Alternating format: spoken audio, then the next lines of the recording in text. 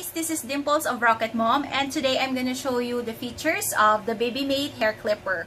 So what we like about this hair clipper is the super quiet sound.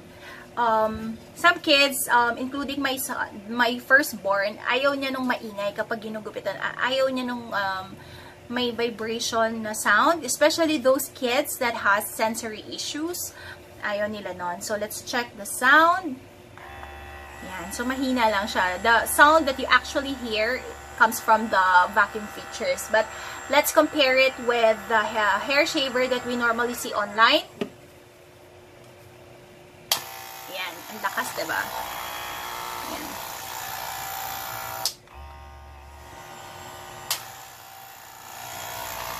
And, please compare the blade. Ayan. Even my husband nasusugatan dito.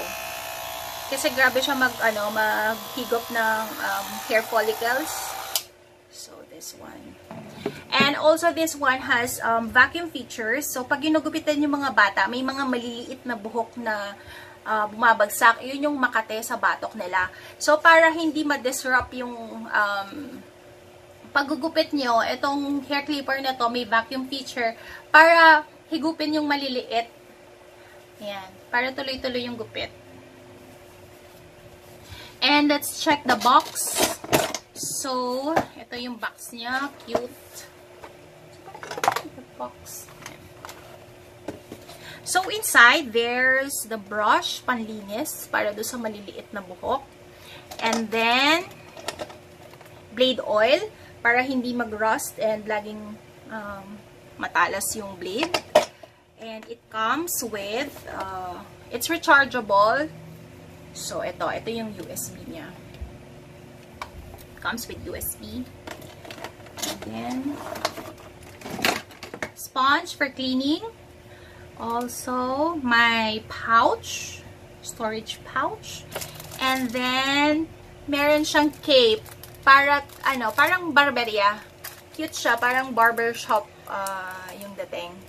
Little barbershop. Yan. And also, may comb. Ayan.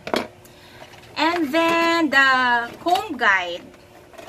So, may 3 kasama na comb guide. So, this one is the 0mm to 3mm.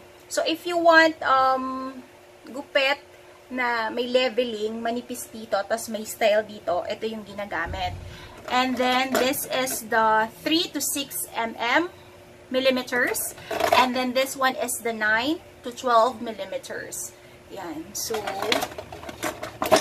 kakabit nyo lang. Yan. Ganun lang.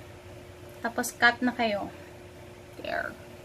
And also, it comes with user manual. So, if you have further question, you can read this one.